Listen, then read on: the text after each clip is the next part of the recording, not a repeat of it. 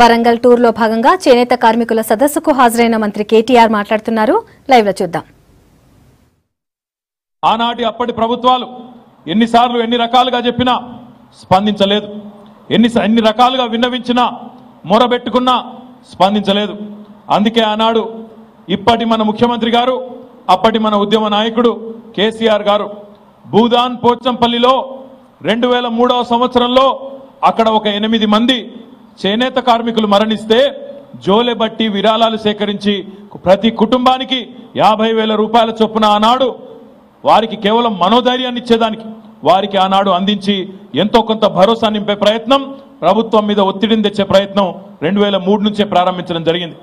తర్వాత 2007లో కేసీఆర్ గారు ఆనాడు కరీంనగర్ పార్లమెంట్ సభ్యుడిగా కరీంనగర్ జిల్లా నుంచి ప్రాతినిధ్యం వహిస్తున్న సందర్భంగా సిరిసిల్లలో వరుసగా నేత కార్మికుల ఆత్మహత్యలు జరుగుతూ ఉంటే చూసి చలించిపోయి అప్పటి ప్రభుత్వానికి చెప్పినా ప్రభుత్వం పెద్దగా స్పందించకపోతే ఆనాడు టీఆర్ఎస్ పార్టీ అధ్యక్షుడిగా పార్టీ తరఫుననే ఒక 50 లక్షల రూపాయలు నేరుగా తీసుకొని వచ్చి అక్కడ ఉండే పద్మశాలి పెద్ద మనుషులకు అప్పచెప్పి ఒక థ్రిఫ్ట్ ఫండ్ లాంటిది ఏర్పాటు చేయండి, దీనివల్ల కొంతమందికైనా సూక్ష్మ రుణాలు ఇచ్చి ఆదుకోండి అని చెప్పి ఒక 50 లక్షల రూపాయలు ఆనాడు పార్టీ అధ్యక్షుడిగా సిరిసిల్లలో ఇవ్వడం జరిగింది.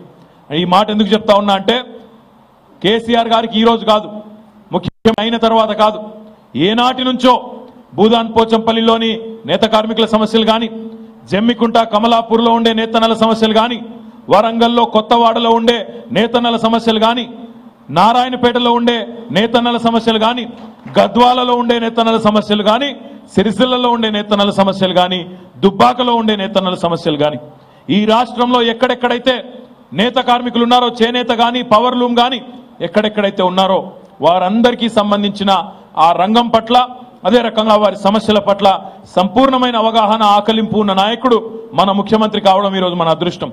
అందుకే చరిత్రలో ఏనాడు లేదు, ఈ దేశంలోనే దాదాపుగా ఏ రాష్ట్రంలోనూ ఇట్లాంటి వ్యవస్థ లేదు. మొట్టమొదటిసారిగా గత సంవత్సరం 70 కోట్ల బడ్జెట్ చేనేత జౌలి శాఖకుంటే ముఖ్యమంత్రి గారు స్వయంగా పూనుకొని మమ్మల్ని పిలిచి మా డిపార్ట్మెంట్ మొత్తాన్ని, మంత్రిగా నన్ను, మా అధికారులను, శైలజ రామయ్య గారిని, అదే రకంగా మమ్మల్ని అందరినీ కూడా పిలిచి ఒకటే మాట అడిగినారు. సంతృప్తికర స్థాయిలో నేతన్నల్లో భరోసా నింపే విధంగా, ఈ నేత కార్మికుల ఆత్మహత్యలు అనే వార్తలు ఆగిపోయే విధంగా, వారికి బతుకు మీద ఆశను, జీవితం మీద భద్రతను కల్పించే దిశగా ఒక కార్యాచరణ రూపొందించండి, ఎన్ని డబ్బులైనా నేను ఇస్తానని చెప్పి ముఖ్యమంత్రి గారు ఆనాడు వాగ్దానం చేయడం జరిగింది. వాగ్దానం చేయడంతోనే కాదు, వాగ్దానాలు చాలా మంది చేస్తారు, కానీ వాగ్దానం చేయడంతో ఆగలేదు ముఖ్యమంత్రి గారు. గడిచిన సంవత్సరం, పోయిన సంవత్సరం 70 కోట్ల బడ్జెట్ ఉంటే ఈ సంవత్సరం బడ్జెట్లో 1283 కోట్ల బడ్జెట్ పెట్టి తన చిత్తశుద్ధిని కూడా చాటుకున్న ముఖ్యమంత్రి మన ముఖ్యమంత్రి కేసీఆర్ గారు అని చెప్పి నేను విజ్ఞప్తి చేస్తా ఉన్నా. ఎక్కడ 70 కోట్లు, ఎక్కడ 1283 కోట్లు, ఒక్కసారి మీరు ఆలోచించాలని నేను కోరుతా ఉన్నా. అంటే దాదాపు 20 రెట్లు బడ్జెట్ను పెంచి మీలో మనస్థైర్యాన్ని నింపేదానికి, మీ ఆత్మస్థైర్యాన్ని నింపేదానికి, పెంచేదానికి ముఖ్యమంత్రి గారు ఒక నిర్ణయం తీసుకున్నారు. అందులో భాగంగానే ఈరోజు రకరకాల కార్యక్రమాలను ప్రారంభించడం జరిగింది. ఈరోజు నేతన్నలు కోరేది 2-3 ప్రధానమైన విషయాలు ఉన్నాయి. ఒకటి కడియం శ్రీహరి గారు ప్రస్తావించినారు, మీరు కోరేది మార్కెటింగ్ భద్రత. మేము ఉత్పత్తి చేసే గుడ్డకు మార్కెట్లో ఖచ్చితంగా భద్రత ఉండే విధంగా, కొనేవాళ్ళు, కొనుగోలుదారులు ఉండే విధంగా చూడండి అనేది మీ ప్రధానమైన డిమాండ్. ఆ ఉద్దేశంతోనే ఈరోజు చేనేత రంగంలో ఉత్పత్తులు ఏవైతే ఉన్నాయో వాటిని కానీ, అదే రకంగా ఈరోజు పవర్లూమ్ రంగంలో ఉన్న ఉత్పత్తులు కానీ సాధ్యమైనంత మేరకు ప్రభుత్వ రంగంలో మనం వినియోగించే ప్రతి వస్తువుని, ప్రతి గుడ్డను, ప్రతి బట్టను కూడా ఈరోజు మీ దగ్గర నుంచే కొనుగోలు చేయాలన్న ఉద్దేశంతోనే ఈరోజు స్కూల్ యూనిఫామ్స్ రాజీవ్ విద్యా మిషన్ ద్వారా, గౌరవ ఉప ముఖ్యమంత్రి గారు చూస్తున్న విద్యాశాఖ ద్వారా దాదాపు 90 కోట్ల ఆర్డర్ను ఉప ముఖ్యమంత్రి గారు మనకే ఇవ్వడం, తద్వారా ఈరోజు బ్రహ్మాండంగా రాష్ట్రంలోని నేతన్నలకు ఉపాధి కల్పించే ప్రయత్నం చేయడం జరిగింది. తదనంతరం కేవలం విద్యాశాఖ మాత్రమే కాదు, అంగన్వాడీలకిచ్చే చీరలు కానీ, కేసీఆర్ కిట్లో ఈరోజు ఇస్తున్న 2 చీరలు కానీ, ఆ తల్లికి ఇస్తున్న 2 చీరలు కానీ, అదే రకంగా బతుకమ్మ సందర్భంగా మన ఆడబిడ్డలకు ఇస్తున్న చీరలు కానీ మన రాష్ట్రంలోని నేతన్నలకే తద్వారా లాభం కలగాలన్న ఉద్దేశంతో దాదాపుగా 300 కోట్ల రూపాయల ఆర్డర్లను మనం మన రాష్ట్రంలోని నేతన్నలకే, అటు పవర్లూమ్లో ఉన్నా, ఇటు చేనేతలో ఉన్నా వారందరికీ అందివ్వడం జరుగుతూ ఉంది. అది మాత్రమే కాదు, ముఖ్యమంత్రి గారి సామాజిక స్పృహకు ముఖ్యమంత్రి గారికి పేదల పట్ల ఉండే కన్సర్న్కు ఒక గొప్ప ఉదాహరణ ఇప్పుడే శ్రీమతి కొండా సురేఖ గారు చెప్పినారు. నేను లేను అక్కడ. కొండా సురేఖ గారు వేరే ఏదో పని మీద ముఖ్యమంత్రి గారి దగ్గర పోయినారు. పోయి ఒకటే మాట చెప్పింది, అక్క అన్నా మా దగ్గర కొత్తవాడలో అద్భుతమైన దడి కార్పెట్లు చేస్తారు, మరి చాలా రోజులుగా కొంతమంది సోదరుల దగ్గర అమ్మకాలు లేక నిల్వ ఉండిపోయినాయి, వాటిని టెస్కో ద్వారా కొనుగోలు చేయించండి అంటే ఒక్క క్షణం ఆలోచించకుండా వెంటనే ఫోన్ మీద నాకు ఫోన్ చేసి ఆర్డర్ ఇచ్చి తప్పకుండా మొత్తం కొనుగోలు చేయండి అని చెప్పి ఆదేశించడం, వారం లోపలనే మొత్తం కూడా కొనుగోలు చేయడం జరిగిందనే విషయాన్ని కూడా నేను మీకు తెలియజేస్తా ఉన్నాను. అంటే ఇది మాటల ప్రభుత్వం కాదు, అంకెల గారడీలు చేసే ప్రభుత్వం కాదు, చేతల ప్రభుత్వం, చేనేతల ప్రభుత్వం అని చెప్పి మళ్ళొక్కసారి నేను మీకు ఈ సందర్భంగా తెలియజేస్తా ఉన్నాను. ఈ మాట ఎందుకంటా ఉన్నానంటే ఇది కేవలం ప్రారంభం మాత్రమే. మార్కెటింగ్ భద్రత అనేది మీకు అవసరం కాబట్టి ఆ కార్యక్రమాన్ని ప్రారంభించుకున్నాం. దాని తర్వాత నాకు బాగా గుర్తుంది, గతంలో రోసయ్య గారు ముఖ్యమంత్రిగా ఉన్నప్పుడు ఆయన చీరాల నుంచి ప్రాతినిధ్యం వహించేది. ఆనాడు అప్పటి ప్రభుత్వం చేనేత రుణమాఫీ అన్నది 300 కోట్ల మాఫీ చేస్తామని చెప్పి 9-10లో అనుకుంటాను అప్పుడు చెప్పడం జరిగింది. ఆనాడు కేవలం ఆ డబ్బులన్నీ కూడా సొసైటీలకే పోయినా తప్ప కింద నేతన్నలకు పోలేదన్న మాట కూడా వాస్తవం అని చెప్పి ఈ సందర్భంగా నేను మీకు తెలియజేస్తా ఉన్నాను. సొసైటీల్లో ఉండే పెద్దలు వాళ్ళు మాత్రమే ఆ డబ్బులను తిన్నారు తప్ప కిందికి నేత కార్మికులకు మాత్రం ఒరిగింది సున్నా అనేది మాత్రం వాస్తవం అనేది కూడా నేను మీకు విజ్ఞప్తి చేస్తా ఉన్నాను. అది తెలుసు కాబట్టే, అనుభవపూర్వకంగా తెలుసు కాబట్టే ఈరోజు మనం ఏ కార్యక్రమాన్ని డిజైన్ చేసినా, ఏ కార్యక్రమాన్ని రూపొందించినా నేతన్నకు, కింది స్థాయిలో ఉండే నేతన్నకు మీ వేతనాలు పెరగాలి, మీ జీతాలు పెరగాలి, మీ ఉపాధి పెరగాలనే ఉద్దేశంతోనే ప్రయత్నం చేస్తా ఉన్నామని చెప్పి కూడా నేను మీకు విజ్ఞప్తి చేస్తా ఉన్నాను. అందుకే మొన్న ముఖ్యమంత్రి గారు బడ్జెట్ సందర్భంగా మాకు ఒక మాట చెప్పడం జరిగింది. రాష్ట్ర వ్యాప్తంగా ఉండే చేనేత కార్మికులు కానీ, పవర్ లూమ్ కార్మికులు కానీ వాళ్ళ వ్యక్తిగత రుణాలు తీయండి, లెక్క తీయండి అని అడిగినారు. లెక్క తీయండి అంటే సొసైటీలు వద్దు, వ్యక్తిగత రుణాలు ఏవైతున్నాయో అవన్నీ లెక్క తీయమన్నారు. తీయమంటే మా కమిషనర్ గారు వారి బృందం మొత్తం లెక్క తీసింది. ఎస్ఎల్బీసీ పెట్టి state level bankers committee meeting పెట్టి వారి దగ్గర నుంచి వివరాలు తీసుకున్నాం. బ్యాంకుల దగ్గర నుంచి తీసుకుంటే చేనేత రంగానికి సంబంధించి దాదాపు 3,000 మంది కార్మికులకి ఒక 10,65,00,000 ఇస్తే సరిపోతుందని చెప్పి వారు చెప్పినారు. అదేవిధంగా పవర్ లూమ్ రంగానికి ఒక 5 కోట్లు ఇస్తే సరిపోతుందన్నారు. మొత్తం కలిపి 4,000 కార్మిక కుటుంబాలకు లాభం చేసే విధంగా 15,65,00,000 రూపాయలను మంజూరు చేసి మొత్తం 4,000 కుటుంబాలకు సాంత్వన కలిగించే విధంగా రుణమాఫీ చేయడం జరిగిందని చెప్పి కూడా ఈ సందర్భంగా నేను మీకు తెలియజేస్తా ఉన్నాను. 1,00,000 రూపాయల వరకు రుణమాఫీ చేయడం జరిగింది చేనేత రంగానికి కానీ, అటు పవర్ లూమ్ రంగానికి కానీ. వ్యక్తిగత రుణమాఫీ, సొసైటీలది కాదు, వ్యక్తిగత కార్మికులదనే విషయం కూడా నేను మీకు తెలియజేస్తా ఉన్నాను. ఎక్కడైనా మీకు ఏదైనా అనుమానం ఉంటే మీరు దయచేసి ఎక్కడైనా ఏమైనా ఇబ్బందులు ఉన్నా స్థానికంగా ఉండే మీ అసిస్టెంట్ డైరెక్టర్ గారితో మీరు చెప్పినట్టయితే ఎవరైనా తప్పిపోయినా, ఆ లిస్టులో లేకపోయినా వారిని కూడా తప్పకుండా మేము బ్యాంకులకు చెప్తే బ్యాంకులు ఇచ్చిన లెక్కల ఆధారంగా దాన్ని చేసినాం. ఎవరైనా తప్పిపోయినా వాళ్ళని కూడా తప్పకుండా మళ్ళీ పరిశీలించి న్యాయం చేస్తామని చెప్పి కూడా నేను మీకు ఈ సందర్భంగా తెలియజేస్తా ఉన్నాను. ఇది మాత్రమే కాదు, అటు మార్కెటింగ్ భద్రత కల్పించడం, రుణమాఫీ వ్యక్తిగతంగా చేయడం, ఈ 2 మాత్రమే కాదు. ముఖ్యమంత్రి గారు మాకు ఇచ్చిన టార్గెట్ పెద్దది. అందులో భాగంగా వారు ఇంకో మాట కూడా అన్నారు. నేతన్నల నడుములు విరిగిపోతా ఉన్నాయి, 50 ఏళ్లకే ఈరోజు వృద్ధాప్యం వస్తూ ఉన్నది, ముసల్తనం వస్తూ ఉన్నది. కాబట్టే 50 ఏళ్లకే నేతన్నలకి ఈరోజు ఈ దేశంలో ఎక్కడా లేని విధంగా 1,000 రూపాయల పెన్షన్ ఇస్తున్న ప్రభుత్వం కూడా మన ప్రభుత్వం, తెలంగాణ ప్రభుత్వం అనే విషయాన్ని కూడా నేను మీకు గుర్తు చేస్తా ఉన్నాను. ఆసరాగా మీకు నిలబడాలి. ముందే వృద్ధాప్యం వస్తున్నది కాబట్టి నిల్చొని మీకు ఇబ్బంది అవుతా ఉన్నది కాబట్టి శారీరక శ్రమ కూడా పెరుగుతూ ఉన్నది కాబట్టి ఈ నిర్ణయం కూడా తీసుకోవడం జరిగింది.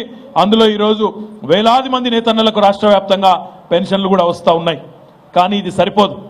అందుకే ఆ ఉద్దేశంతోనే ఒక కొత్త కార్యక్రమాన్ని జూన్ 24 నాడు అనుకుంటాను, నేతన్నకు చేయూత అనే పేరిట 24 జూన్ నాడు పోచంపల్లిలో, నల్గొండ జిల్లా, యాదాద్రి జిల్లా పోచంపల్లిలో నేతన్నకు చేయూత అనే కార్యక్రమాన్ని ప్రారంభించడం జరిగింది. ఇప్పటికే మీ దగ్గర కూడా ప్రచారం జరిగి ఉండవచ్చు, లేని పక్షంలో ఇది వినాలి మీరు. ఈ థ్రిఫ్ట్ కార్యక్రమం ద్వారా మీరు 8% మీరు చేనేత కార్మికులైతే 8% మీరు నెలకు మీరు మాకు అప్పచెప్తే మీరు పెడుతున్న 8%కి 2 రెట్లు 16% ప్రభుత్వం నుంచి ఇచ్చి మీకు సామాజిక భద్రతగా నిలబడే ఈ అద్భుతమైన కార్యక్రమం నేతన్నకు చేయూత పేరిట ప్రారంభించడం జరిగింది జూన్ 24 నాడు. మీరందరూ కూడా దయచేసి అందులో చేరాలని చెప్పి కూడా నేను కోరుతా ఉన్నాను. ఇది వ్యక్తిగతంగా మీ కుటుంబాలకు మీ సామాజిక భద్రతకు సంబంధించిన అంశం కాబట్టి మీరు 8 రూపాయలు వేస్తే మేము 16 రూపాయలు వేసి, మీరు 1 రూపాయి ఇస్తే మేము 2 రూపాయలు ఇచ్చి రాష్ట్ర ప్రభుత్వం నుంచి ఈ దేశంలో ఎక్కడా లేదు ఇట్లాంటి కార్యక్రమం, ఇంత ఉదారంగా పనిచేసే ప్రభుత్వం. ఇది ఆనాడు జూన్ 24 నాడు పోచంపల్లిలో ప్రారంభించుకున్నాం. మరొక బృహత్తరమైన కార్యక్రమం ఈరోజు మనం ఇక్కడ ఈరోజు వరంగల్ వేదికగా ప్రారంభించుకోబోతా ఉన్నాం. ముఖ్యమంత్రి గారు ఇది మొట్టమొదటి రోజు నేను మంత్రిగా పదవి బాధ్యతలు చేపట్టిన తర్వాత, హ్యాండ్లూమ్స్ అండ్ టెక్స్టైల్స్ డిపార్ట్మెంట్ అప్పచెప్పిన తర్వాత మొట్టమొదట మాకు చెప్పిన కార్యక్రమం ఇది. ఈరోజు నేత కార్మికులు ముఖ్యంగా క్షేత్రంలో ఉండేవారు మాస్టర్ వీవర్ల మీద, సొసైటీల మీద ఆధారపడి ఇబ్బందులు ఏవైతే పడతా ఉన్నారో అది పోవాలి అన్నప్పుడు ఖచ్చితంగా వారికి నూలు మీద, రసాయనాల మీద, అద్దకాల మీద ప్రస్తుతం ఇస్తున్న సబ్సిడీ ఎంత అని చెప్పి ముఖ్యమంత్రి గారు అడగడం జరిగింది. చాలా తక్కువ ఉన్న సార్ అని చెప్పినాం. చెప్తే వారు ఒకటే మాట చెప్పడం జరిగింది, ఆ ఇచ్చే సబ్సిడీ కూడా మీరు సొసైటీలకు ఇస్తున్నారు, అది మంచి విధానం కాదు. డైరెక్ట్గా ఎవరు మధ్యలో లేకుండా డైరెక్ట్గా కిందికి వీవర్కి పోతేనే, నేతన్నకు పోతేనే లాభం అయితే తప్ప లేకపోతే లాభం జరగదు. ఈ సబ్సిడీని 50% పెంచండి అని చెప్పి ఒక చారిత్రాత్మకమైన నిర్ణయాన్ని మన ముఖ్యమంత్రి గారు తీసుకున్నారని చెప్పి కూడా ఈ సందర్భంగా నేను మీకు విజ్ఞప్తి చేస్తా ఉన్నాను. దేశంలో ఎక్కడా లేదు సబ్సిడీ యార్న్ మీద, కెమికల్స్ మీద, డైస్ మీద. అందుకే ఈరోజు వరంగల్ వేదికగా చేనేత మిత్ర అనే ఈ కార్యక్రమాన్ని ఇప్పుడే మనం లాంఛనంగా ప్రారంభించుకున్నాం. దీనివల్ల రాష్ట్ర వ్యాప్తంగా ఉండే దాదాపు 40,000 కుటుంబాలకు మీకు నేరుగా డైరెక్ట్గా ప్రత్యక్షంగా మీ వేతనాల్లో డెవలప్మెంట్ ఉంటుందని చెప్పి నేను మీకు విజ్ఞప్తి చేస్తా ఉన్నా. ఎంత పెరుగుతుందని మీరు అడగచ్చు, దానికి కూడా ఒక లెక్క ఉన్నది. ఈ 2 కార్యక్రమాల ద్వారా ఈరోజు ఇప్పుడు మీరు దబ్బన ఒక 10,000 రూపాయలు సంపాదిస్తూ ఉన్నారనుకో, నెలకి కష్టం చేసి ఒక 10,000 రూపాయలు వస్తూ ఉన్నాయి మీకు వేతనాల కింద. ఒక థ్రిఫ్ట్ కార్యక్రమం ద్వారా అంటే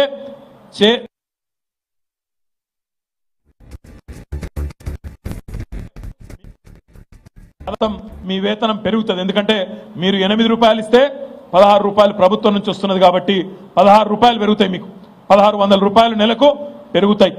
దాంతోపాటు ఈరోజు ఈ సబ్సిడీ కార్యక్రమం ద్వారా, మన ఈ చేనేత మిత్ర పథకం ద్వారా దాదాపుగా మీకు నెలకు 50% సబ్సిడీ కాబట్టి నెలకు 3,000 నుంచి 4,000 రూపాయల దాకా, 2,500 నుంచి 3,000 రూపాయల దాకా మీకు వేతనాలు పెరుగుతాయి. డైరెక్ట్గా మీకే పెరగబోతా ఉన్నాయి. మొత్తం కలిపినట్టయితే అటు చేనేత మిత్ర, ఇటు నేతన్నకు చేయూత, ఈ 2 కలిపితే ఈరోజు 10,000 రూపాయలు సంపాదిస్తున్న నేతన్న ఈ 2 ప్రోగ్రాంలలో కనుక మీరు చేరితే మీ ఆదాయం నెలకు, మీ వేతనం దాదాపు 3,500 నుంచి 4,000 రూపాయలు పెరగబోతా ఉందనే విషయాన్ని కూడా ఈ సందర్భంగా నేను మీకు తెలియజేస్తా ఉన్నాను. అంటే ఈ సామాన్యమైన విషయం కాదు. 10,000 సంపాదిస్తే ఇంత వస్తుంది, ఇంకొద్ది ఎక్కువ చేయగలిగితే మీరు థ్రిఫ్ట్లో ఎంత ఎక్కువ చేయగలిగితే అంత మంచిదనే విషయాన్ని కూడా నేను మీకు గుర్తు చేస్తా ఉన్నాను. ఇది మాత్రమే కాదు, గౌరవ ఉప ముఖ్యమంత్రి గారు చెప్పినారు, కొడకండ్ల నుంచి, ఈ ప్రాంతంలోని పాలకుర్తి నుంచి, వర్ధనపేట నుంచి, వరంగల్ పట్టణం నుంచి, సిరిసిల్ల నుంచి, ఇంకా ఇతర ప్రాంతాల నుంచి ఈరోజు వలసపోయి నేత కార్మికులు షోలాపూర్లో, భివాండిలో, సూరత్లో, ఇంకా ఎక్కడెక్కడో లక్షల సంఖ్యలో మన నేతన్నలు, మన తెలంగాణ నేతన్నలు ఎక్కడెక్కడో బతుకుతా ఉన్నారు. ఆయా ప్రాంతాల్లో అక్కడ ఉండే పరిశ్రమ విస్తృతికి దోహదం చేస్తూ ఉన్నారు. మరి మీకోసం మీరు మళ్ళీ తిరిగి వచ్చి మన సొంత గడ్డ మీదనే బతకాలన్న ఉద్దేశంతోనే కాకతీయ మెగా టెక్స్టైల్ పార్క్ కూడా వరంగల్ కేంద్రంగా మనం ప్రారంభించుకోవడం జరిగింది. పోయిన మాసం 22వ తారీఖు నాడు గౌరవ ముఖ్యమంత్రి గారి చేతుల మీదుగా ఈ బృహత్తరమైన కార్యక్రమం, దేశంలోనే అతి పెద్ద టెక్స్టైల్ పార్కును కూడా మనం ప్రారంభించుకోవడం జరిగింది. మీ అందరికీ ఈ సందర్భంగా నేను చేసే విజ్ఞప్తి ఒకటే, ఇంకా చాలా కార్యక్రమాలు చేయాలన్న ఆలోచన ప్రభుత్వానికి ఉంది. మీకు ఇప్పటిదాకా ఇస్తున్న కార్యక్రమాలతో పాటుగా మార్కెటింగ్ భద్రత కానీ, థ్రిఫ్ట్ కానీ, సబ్సిడీ నూలు మీద, యార్న్ మీద, మన డైస్ కెమికల్స్ మీద సబ్సిడీ కానీ, డైరెక్ట్గా మీకు మరి మార్కెటింగ్ భద్రత మీ దగ్గర నుండి గుడ్డలు కొనుగోలు చేసే కార్యక్రమం కానీ, ఇది మాత్రమే కాకుండా ఇంకా చాలా చేయాలన్న ఆలోచన కూడా రాష్ట్ర ప్రభుత్వానికి ఉన్నది. చిత్తశుద్ధితో పనిచేసే ప్రభుత్వం ఇది. అందుకే మీ అందరిని నేను కోరేది ఒకటే, ప్రభుత్వం ప్రవేశపెట్టిన ప్రతి కార్యక్రమంలో, మంచి కార్యక్రమంలో ఖచ్చితంగా కొన్ని సందర్భాల్లో పెద్ద కార్యక్రమాలు చేసేటప్పుడు లోటుపాట్లు దొరలడం చాలా సహజం. వాటి విషయంలో ఇప్పుడే ఉప ముఖ్యమంత్రి గారు ఒక మాట అన్నారు. కేసీఆర్ గారు ఆశిస్తున్నది నేరుగా డైరెక్ట్గా కిందికి లాభం జరగాలి తప్ప మధ్య దళారులు కానీ ఇంకొకరు కానీ మధ్య రావద్దన్నదే ఈ ప్రభుత్వం యొక్క ఉద్దేశం. మీ అందరితో నేను కోరేది ఒకటే, స్థానికంగా ఉండే మా ఏడీలు కానీ లేదా హైదరాబాద్లో ఉండే మేం కానీ మీరు డైరెక్ట్గా ఒక చిట్టి ద్వారా చెప్పినా లేదా మా ఏడీలకు చెప్పినా తప్పకుండా ఎక్కడైనా లోటుపాట్లుంటే వాటిని సవరించే సంపూర్ణమైన బాధ్యత కూడా మాది ఈ ప్రభుత్వాన్ని చెప్పి కూడా నేను మీకు ఈ సందర్భంగా విజ్ఞప్తి చేస్తా ఉన్నాం. ఒక మాట మాత్రం ఎట్టి పరిస్థితులు ఎవరు చెప్పినా నమ్మకండి. కొన్ని పైసలు ఇయ్యండి, ఓ 1000 రూపాయలు లంచం ఇస్తే గిజ్ చేస్తాం గజ్ చేస్తాం అంటే మాత్రం నమ్మొద్దు. ఎక్కడ ఏ ఒక్కరికి ఒక్క పైసా లంచం ఇచ్చే అవసరం కూడా లేదు.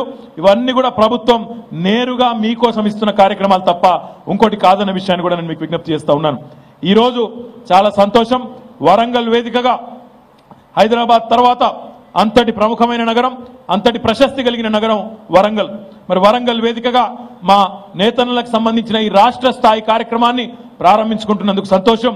తొందరలోనే గద్వాలలో కూడా ఒక 47 ఎకరాల్లో 15 కోట్ల రూపాయల ఖర్చుతో అక్కడ కూడా ఒక హ్యాండ్లూమ్ పార్కును కూడా ఏర్పాటు చేయబోతా ఉన్నాం. అంటే దశ దిశల తెలంగాణ నలువైపులా అటు మహబూబ్ నగర్ కానీ, ఇటు వరంగల్లో టెక్స్టైల్ పార్క్ కానీ, సిరిసిల్లలో అపారెల్ పార్క్ కానీ, పోచంపల్లిలో హ్యాండ్లూమ్ పార్క్ కానీ 4 వైపులా ఎక్కడెక్కడైతే మన నేతన్నలు ఉన్నారో వారందరికీ కూడా ఊతమిచ్చే విధంగా ఉపయోగపడే విధంగా ప్రభుత్వం చాలా కార్యక్రమాలు చేస్తూ ఉంది. వీటిని సంపూర్ణంగా మీరు వినియోగించుకుంటారనే ఒక విశ్వాసంతో మరి ముందుకు పోవాలని చెప్పి కూడా కోరుకుంటూ నాకు ఈ అవకాశం ఇచ్చిన ఉప ముఖ్యమంత్రి గారికి, వినయ్ భాస్కర్ గారికి ప్రత్యేకంగా ధన్యవాదాలు తెలియజేసుకుంటూ మళ్ళీ ఒకసారి మీ అందరికీ పేరు పేరున ధన్యవాదాలు తెలియజేస్తూ జై హింద్ జై కోసం తెలంగాణ రాష్ట్ర ప్రభుత్వం ప్రవేశపెట్టింది.